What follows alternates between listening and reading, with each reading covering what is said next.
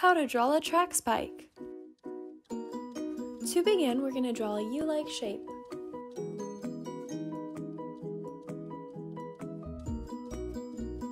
We're going to extend the right side up a little bit, and then we're going to draw a diagonal line going downwards.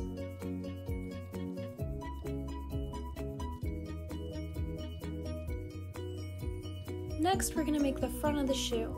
We're going to make a curved line going all the way around and coming back underneath it.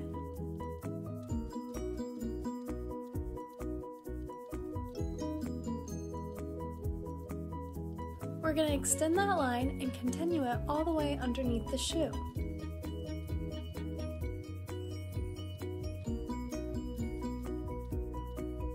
This will be the sole of our shoe. At the end of the line we just drew, we're going to draw the heel of the shoe.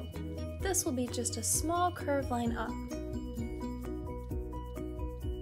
After that, we're going to draw a straight line upwards from the heel we just drew.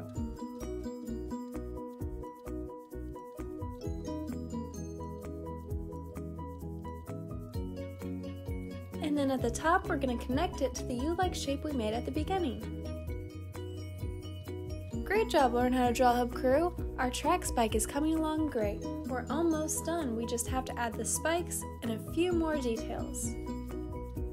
We're going to start at the top of the shoe where the U-like shape we drew at the beginning is, and we're going to draw a small curved line at the top.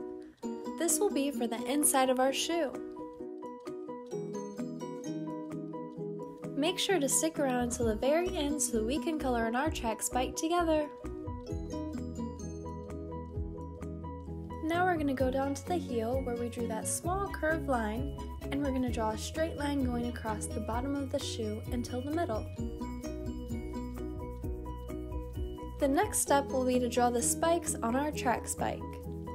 We're going to go to the bottom of the front of our shoe and we're going to draw a triangle coming down. We're going to draw 5 more track spikes on our shoe.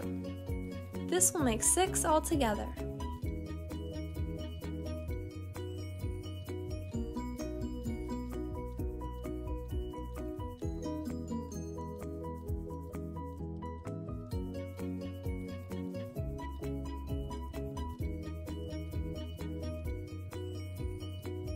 Next, in the middle of our shoe, we're going to add a small little detail. These will be some rectangle-like shapes. You can add whatever kind of details you'd like to make your track spike unique.